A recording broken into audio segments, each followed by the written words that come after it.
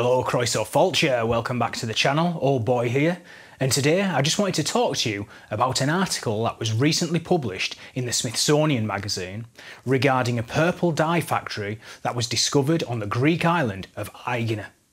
Let's get into it. The article, published on the 14th of June, states that archaeologists have uncovered a 3,600-year-old purple dye factory while excavating two Mycenaean buildings on the Greek island of Aegina. The building, which is dated to around 1600 BC, was found to contain fragments of pottery which were covered with the residue of dye pigment. In addition to this, grinding tools and heaps of broken shells were also discovered, which has led experts to conclude that the site was used for the sole production of what the article calls Mycenaean purple. A lab analysis of the pigment residue later confirmed that it was indeed the dye, which was extracted exclusively from the banded dye murex. Here's what the article has to say.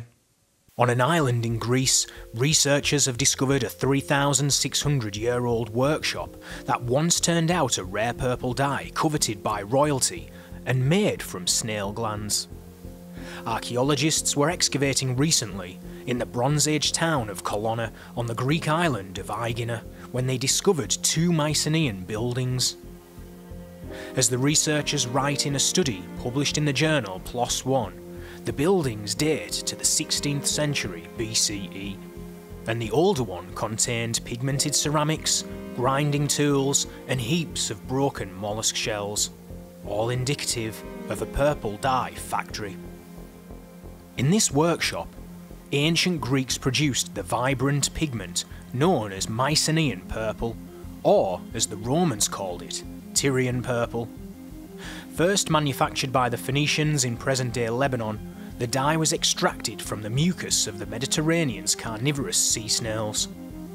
Across the region, only the rich owned anything dyed Mycenaean purple, as the colour's production was painstaking. As Roman historian Pliny the Elder once wrote, thousands of snails were required to produce a single ounce of purple dye. Its creators had to crush snails' shells, extract their tiny glands, mix them with salt water and let the concoction steep in the sun per the study. The result was a deep purple, lilac or dark red colour which was used on textiles and paintings. The fragments of pottery the researchers found on the site were probably containers for dye. As Lydia Berger, an archaeologist at the University of Salzburg, notes, the pottery's pigments are so high quality that they could still be extracted and used to dye clothing today. The site also contained stones used for grinding, a waste pit, and piles of crushed snail shells. Eventually, snail purple would become the colour of royalty. In the 1st century CE, Roman Emperor Julius Caesar named Tyrian purple his official colour and inspired successive emperors to don the same hue. But back in the 1500s BCE, the colour was just beginning to be produced. At the time, Colonna was a dense fortified small town, says Berger, whose inhabitants produced and traded lots of different handcrafted products and raw materials like Mycenaean dye, which wasn't yet exclusive.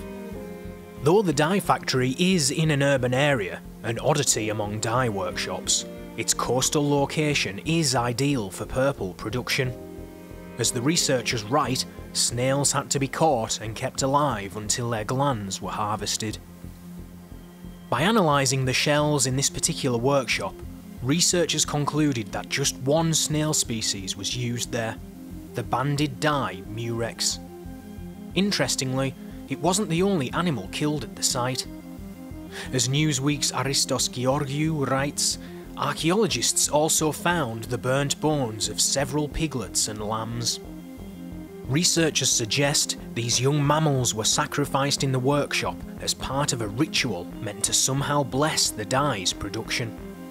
As they write in the study, the ancient site not only proves that purple dye was manufactured in cities, but also provides new insights into the technological and possibly spiritual background of the process. The peer-reviewed journal, which is being referenced by the article in the Smithsonian magazine, was published on PLOS ONE on the 12th of June. The journal mentions the Minoan influence present at the site, which they say could be indicative of the fact that the purple production may have been adopted originally from Crete. Quote, "The striking Minoan influence, which is generally obvious in the material evidence of the Middle Bronze Age settlement at Colonna, also suggests an adoption of purple production from Crete, where the technology had been known at least since the early 2nd millennium BC." End quote. The sources being cited in the journal come from the work of Dr. Robert Stiglitz, a professor of Mediterranean studies, who has written several journal articles regarding the Minoan origins of Tyrian purple. Here is an abstract from one of his journals. Quote, "Tyrian purple was the most expensive dye in the ancient world, manufactured from the secretions of species of the Mediterranean mollusk Murex. The discovery and distribution of royal purple are commonly credited to the Phoenicians, yet archaeological and epigraphic data from the Aegean suggests that the royal purple industry first developed on Crete. Before 1750 BCE, Minoans on Crete and some Minoanized islanders, such as those on Cythera, were already manufacturing sea purple, generating an industry that then caught on and prospered throughout the eastern Mediterranean." End quote. Interestingly enough, the pot fragments which contain dye residue on the internal face still elicited an odour once exposed to moisture. Quote, "In the central eastern part of area K10, we found 2 ceramic fragments with adhering residues of purple pigments at the interior. The slightly water-soluble layer of paint emitted a fishy odour when exposed to water. So far, a further 6 pottery fragments with small residues of purple pigment have been identified within the finds from K10. The fragments come from different pottery shapes, which could have been used either during dye processing or for the storage or transport of the finished dye." End quote.